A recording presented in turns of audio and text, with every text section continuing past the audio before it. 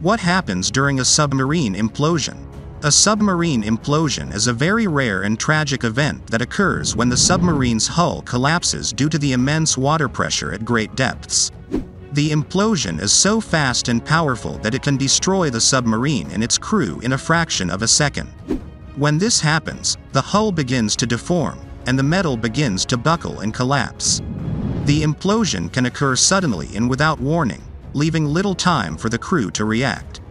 The water pressure can be several times greater than the atmospheric pressure inside the vessel. This pressure differential can cause the hull to collapse inwards, crushing the crew and equipment inside. To withstand the external water pressure, submarines are designed with thick, strong hulls that can resist deformation and collapse. However, even the strongest submarines have limits to how deep they can dive and how much pressure they can withstand.